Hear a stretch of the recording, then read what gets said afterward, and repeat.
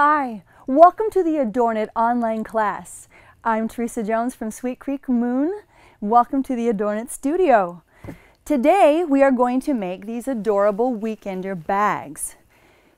You are here either because you've purchased the kit at Barnes & Noble or you have our Chambéry pattern book, which has them in it. Let's get started. We have both the long and the short sleeve, the short handle. Let's just go ahead and get started. Now, here are the things that came in your kit or that you will need to purchase. We have the two kinds of fabric for the outside and for the lining, as well as two buttons. Excuse me. You will need to provide interfacing, a ½ yard of interfacing, 20 inches of elastic, and because we have the buttons, you'll not have to provide your own unless you have buttons in your house that you absolutely adore that you want to put on the bag. Now, let's take the fabric. You're going to need to cut out from these two pieces, and we'll do it on this one. Take both pieces out, and you're going to cut them to 27 inches. After you've done that, which means just simply measure along. If you don't have a huge cutting pad like we do here in the studio, just take a measuring tape, mark it all the way across to 27 inches, and make the tiniest bit of a mark at the bottom. Once you've done that, it will be easy, and do this on both the lining and the outside material. Line up your straight edge, and I do hope you have one of these because they make it quite a bit easier. Simply cut up the sides, and you will set the lining aside for later. From the pieces that you have left from the lining and from the outside, you are going to cut the pieces indicated. This is going to be the little tie on the front. We'll put this over here. This will be for the little tie on the front. This will be for the tab, and these will be for your handles. You get to choose which handles you want to do. For both handles, you will cut the entire 2½ inches all the way to the width of the fabric from the outside fabric and from the lining. If you want to make the longer handle, then you will need to do the same thing, cut 2½ inches wide by the width of fabric long, but in addition to that, you're going to cut two more pieces, 2½ inches by 5½ inches long. Okay, with those cut and the tab piece cut, we're going to set those aside. Now, the instructions are basically the same, except for if you decide to do the long handle, you're going to connect at the end of the long piece one of the 5½ inch pieces, which we've done here. Now, with the bag cut out, you are going to turn it, and it says to do this, right sides together, which simply means it's the right fabric, the right side that you want people to see. So we're going to turn it around. There's an obvious difference. We're going to turn it around, inside out, match up the edges, the raw edges, making sure that the selvage, and when we talk about selvage, we're talking about this end of the fabric. Line them up, and then run a 1/4 inch seam all the way up on both sides. I'm going to take it to the machine. I'll be back. Now, with the edges sewn, we're going to take it now to the press. We need to take it to the iron so we can do some pressing. We're going to take, as we lay it around the ironing board, we're going to lay it a ½ inch all the way around the top, and we're going to press it. You can use pins if you want, but I find it rather easy because they used the edge with the selvage just to make sure that the selvage part is hidden. And iron it all the way around. Press it so that your seams are sharp. Okay, once you have that done, we're going to add an additional 2 inches, which is very simple. Measure it under, pull it over, and again, use a pin if it helps you to mark the spot. But you'll find because of the pattern cut straight, it's easy to take and go all the way around, and again, you're going to press it. Now you've got a 2-inch piece that's going to be our casing and the little ruffle at the top of the bag for later. Once you have that part pressed, we are going to set it aside. So here we have it with the bags sewed on both sides, pressed under a 1/2 inch, pressed under 2 inches. Now, that's what it should look like, and we're pretty excited because it's starting to look like a bag. We're going to cut the inside for the lining, and that happens on this one. Okay. Now, for the lining, we cut it to 27 inches, remember. Now what we need to do is cut it, and for this, the easiest way to do it is by using one of these very long and handy rulers. We only need 16 inches from the fold up. So we're going to put the one at the bottom, using a straight edge, go up to the 16-inch mark, and lightly mark with a pen or a pencil. Do the same on this side, go up 16 inches. I'm going to see it on this side, and lightly mark. In the instructions, it shows an inch down from that part. Again, mark on both sides. Now what I'm going to do is, with my first cut, I'm going to trim the excess, and you save that trim because we can use it for something else on a different project. You'll find that when you do make handmade things, you'll be getting more creative and think of things to do with fabric that you already have. Okay, I'm going to make sure that it's straight and finish cutting it. Now set this aside for later projects that are going to come. Now, to get the middle part, I'm just going to fold this over, fold it in half, and again I'm going to use my trusty little pen, and I'm just going to make the smallest mark where middle is. Ta-da! So small. In the pattern that we send, it's going to say you need 15 inches, which means I'm just going to go from, if I can find my little, there it is. I'm going to put 7.5 on the little red mark because 7.5 and 7.5 is 15. I'm going to mark it here, and I'm going to mark it at the 15. So now I will take my cutter and simply connect the dots. The middle points, just for reference, I'm not going to be cutting anything from there. So using my straight edge and the points, the bottom point up here, the inch, I'm going to cut off the sides. That was a nice cut. We'll do this. Make sure that you hold your full weight on that so it doesn't move. Let's see if I can do it perfectly this time. From the point that I drew on the bottom to the second one I put on the top, pressing firmly. Ta-da! Okay, set aside that. Now, what I need to do again is right sides together. Again, you can see very clearly that this is, I'm going to put them together, and I'm going to run a 1/4 inch seam all the way down on both sides. Okay, I'm going to take it to the sewing machine. Once we have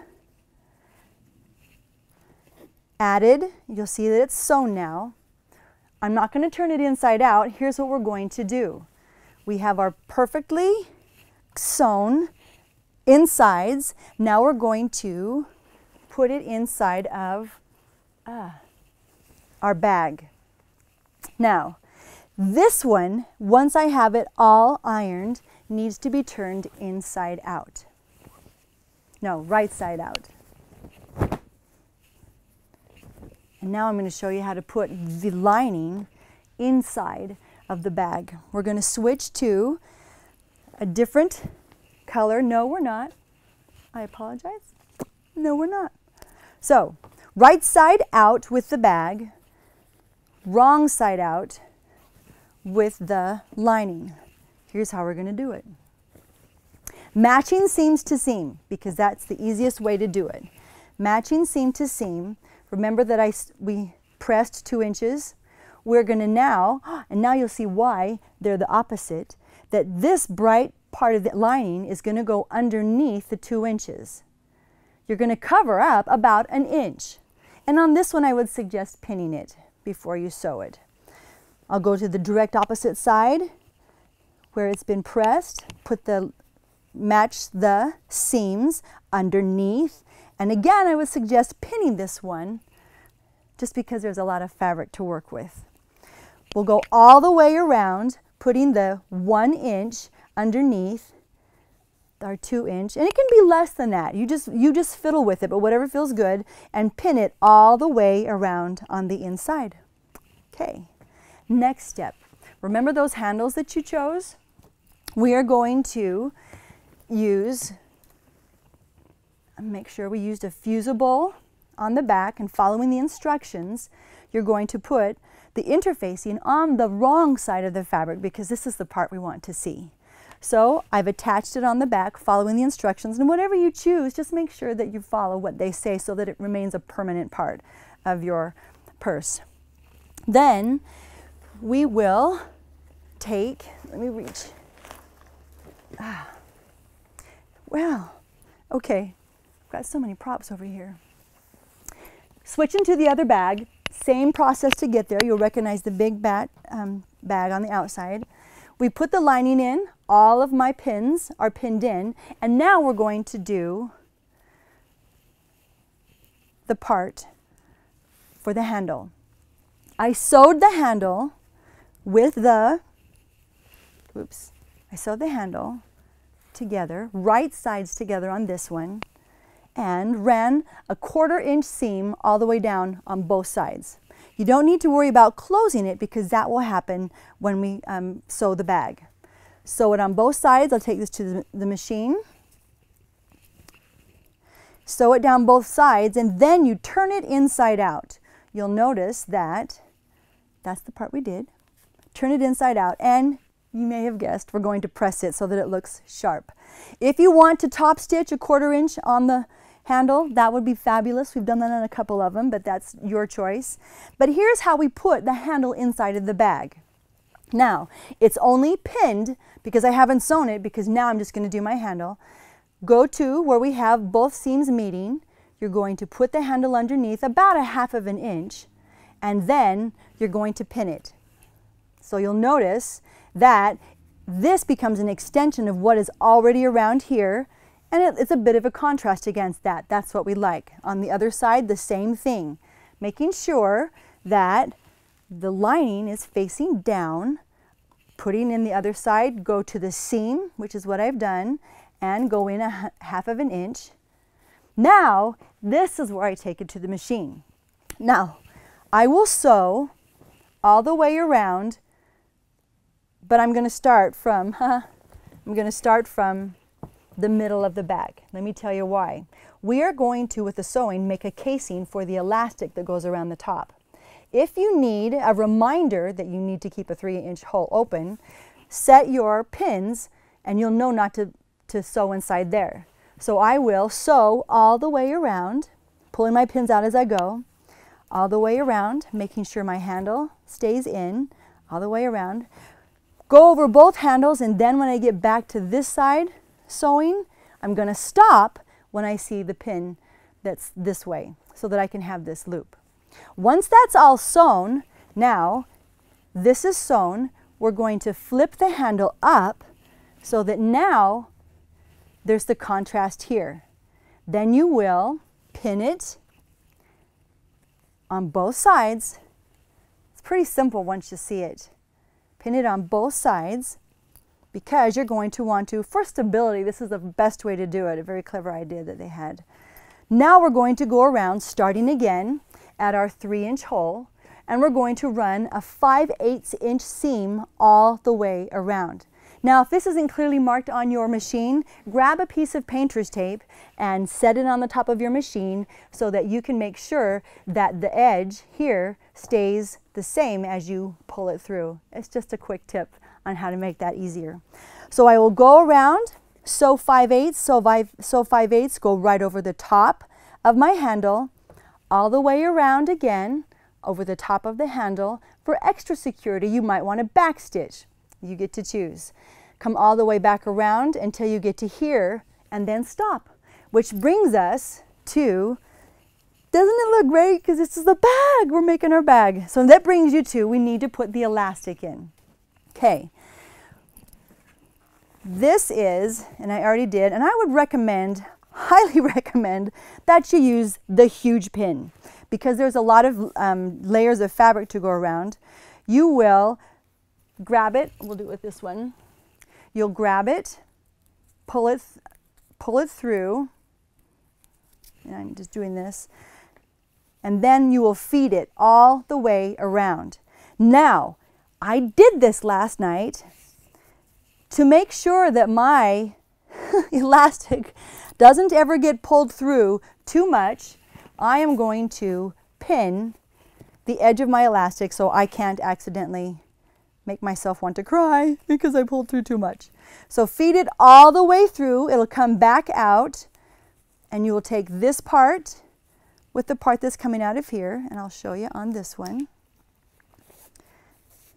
and you will overlap. And then use a zigzag stitch, or if you want to do it by hand, but zigzag is pretty quick, and just go back and forth to make sure that it's sturdily sewn.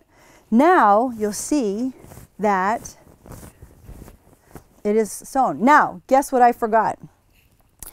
One of the pieces that we sew at the very beginning is the tab.